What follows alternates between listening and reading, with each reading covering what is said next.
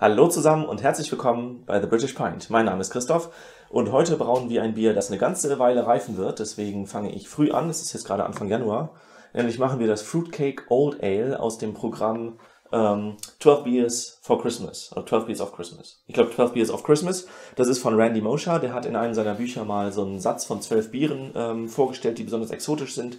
Die sind relativ stark meistens und verschiedene exotische Sachen, Wacholder und Roggenbock. Und bei mir wird es halt eben dieses Fruitcake Old Ale.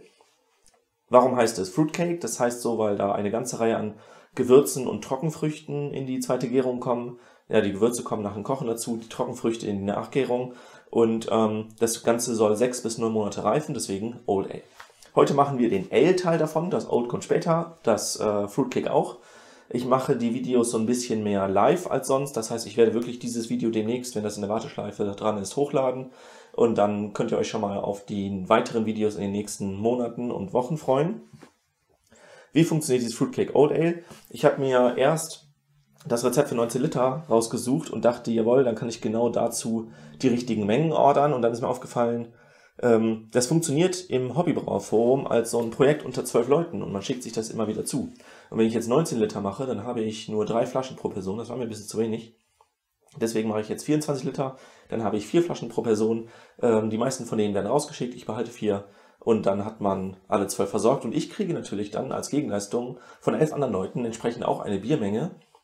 Und das bedeutet, ich habe nachher viel zu verkosten und das wird auch so das fulminante Ende von dieser Reihe sein, dass ich an den Adventswochenenden, wahrscheinlich nicht nur an einem Sonntag, sondern an jeweils Samstag und Sonntag 2 Flaschen probiere und dann müsste ich halbwegs durch den Advent kommen. Mal gucken, habe es jetzt nicht genau ausgerechnet. Ja, so, wie funktioniert das? Also ich habe hier die perfekt abgewogene Menge Münchner Malz, Deutsch, das sind genau 4 Kilo für 19 Liter. Jetzt wollte ich aber doch mehr machen, also brauche ich 5 Kilo. Ich habe mal ein bisschen Münchner Malz in meinem Malzlager gehabt und ich werde dann ein bisschen was mit Golden Promise auffüllen. Das ist jetzt nicht so dramatisch, 90% sind ja die richtige Malzsorte. Dann die nächste große Zutat ist Amber Malt. Und bei beiden Zutaten bin ich so ein bisschen unsicher gewesen, welche Variante man denn nehmen soll. Ich habe jetzt beim Münchner Malz das Dunkle genommen, Münchner 2, ist ein deutsches Malz. Bei dem Amber Malt gibt es einmal das belgische Amber Malt, das ist ein dunkles Basismalz, ein sehr dunkles, ungefähr 50 EBC. Oder es gibt eben das sehr helle Röstmalz aus England und das ist dann das britische Amber Malt und das ist eben Röstmalz. Und ich bin jetzt mit der englischen Variante gegangen, also ich habe hier genau die richtige Menge für 19 Liter, habe aber zum Glück auch davon noch was im Keller gehabt. Und werde das jetzt alles schön mischen. Ich glaube, das sind verschiedene Hersteller, weil das neue Amber Malt, was ich gekauft habe, hat 60 EBC, das alte waren 100. Ich habe das alte schon mal probiert, ich nehme an, die sind sehr ähnlich. Ich werde mal gleich mit Teelöffel verkosten. Das hier war, ich weiß nicht mehr von wem das war. Vielleicht Thomas Fawcett? Keine Ahnung.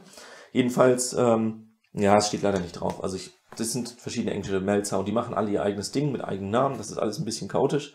Jedenfalls, das hier ist auf jeden Fall eins, das sehr süße, ja, süßmalzige Noten hinzufügt. Ich finde deutlich süßer als zum Beispiel, wenn ich einen Karamellmalz hinzutue, was bei mir eher so Fruchtaromen reinbringt. Also das wird das Ganze ein bisschen süßer machen. Das wird wahrscheinlich ganz gut passen zu den Früchten. Dann haben wir noch Special B und Carafa II. Muss man eben gucken. Also ich brauche 5 Kilo Münchner Malz. Ich brauche 1,7 Kilo Amber Malt. Ich brauche 570 Gramm Special B und 140 Gramm Carafa II. Dann habe ich für meine 24 Liter genau die richtige Menge.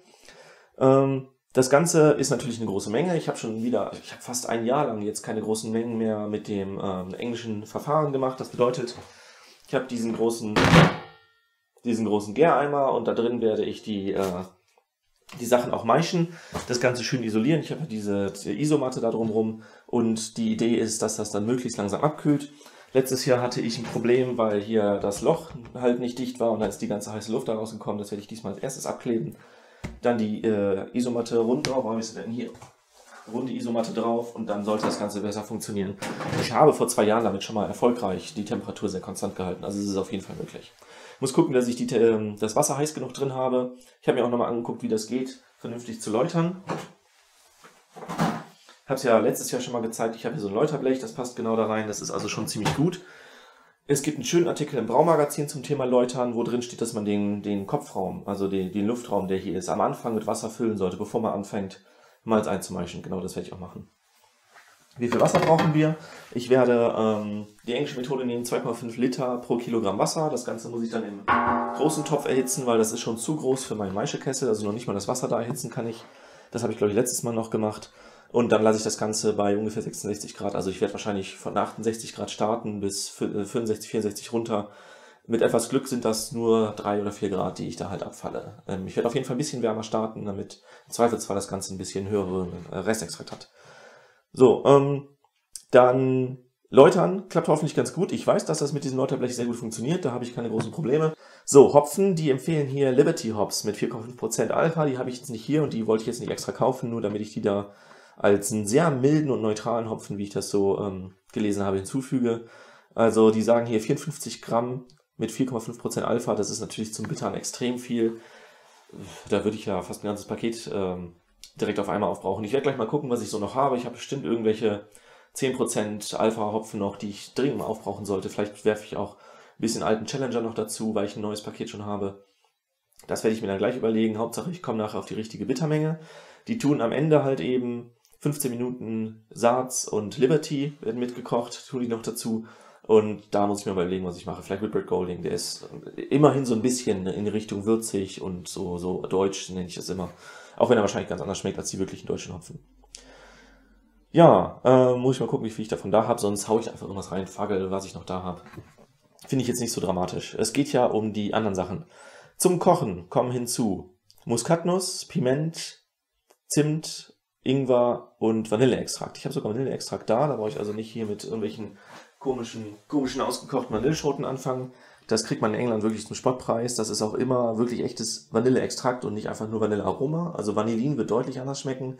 Hier diese kleinen Fläschchen gibt es in England überall. Das hier ist, glaube ich, sogar, genau, das ist das Sainsbury's Standard-Ding und die größeren sind dann so ein bisschen seltener. Mit Fairtrade und allem möglichen. Ja, ist also machbar. Die Gewürze habe ich da. Ich habe Piment als einzigen nicht gemahlen. Die werde ich dann gleich mörsern. Kriege ich hin. Die werden alle nach dem Kochen hinzugegeben, post-boil. Das finde ich sehr sinnvoll, weil im letzten Video habe ich Butterbier gekocht und da war 20 Minuten lang habe ich Nelken gekocht und das war wirklich bitter danach. Also das möchte ich nicht. Das machen die hier nicht. Wird alles nur ziehen gelassen. Beim Glühwein soll man ja auch nicht kochen, wenn ich mich recht erinnere. Und, achso, die Mengen. Genau, ein Drittel Teelöffel Muskatnuss, ein Drittel Teelöffel Piment, 2,5 Teelöffel Zimt und dann 1,25 Teelöffel Ingwer und 1,25 Teelöffel Vanilleextrakt. Kriegen wir hin. Genau. Den Rest des Rezeptes hier mit den Trockenfrüchten, die dann mit heißem Wasser aufgekocht werden und so, das machen wir alles später. Was für ein Bier soll das werden? 7% Alkohol und 31 IBU. Das Ganze wird mit der Scottish Ale Yeast fermentiert. Also ich habe jetzt erst überlegt, die Yeast Scottish Ale zu benutzen, aber da ist mir aufgefallen, ich nehme einfach so gerne die von Imperial Yeast und die haben mehr Hefezellen, deswegen werde ich da jetzt auch zugehen. Das ist dann die... Wo habe ich sie denn? Ja, das ist dann die Imperial Yeast Tartan Ale und das soll der gleiche Stamm sein wie die von Yeast und dementsprechend nehme ich die dann auch. Kein Problem. Genau. Ich werde das Ganze wieder bei 18 Grad fermentieren lassen. Dafür werde ich mir gleich einen Raum auspicken. Wir haben ein kleines Gästezimmer und ich werde das vorher noch kurz kalibrieren. Also mein Thermometer und ein anderes Raumthermometer, das ich hier im Haus habe, funktionieren sehr gut, dass die exakt übereinstimmen. Dann das auf 18, vielleicht 18,5 Grad, um sicher zu gehen, dass es nicht zu kalt wird, einstellen. Für obergärige Hefe ist zu kalt immer schlimmer als zu warm, finde ich. So viel dazu. Dann ist das eigentlich schon durchgesprochen. Ich werde jetzt mal loslegen und alles einfach aufnehmen. Ich nehme an, das geht so durch und werde dann gar nicht nachher noch groß zu euch sprechen. Einfach die Aufnahmen für sich sprechen lassen.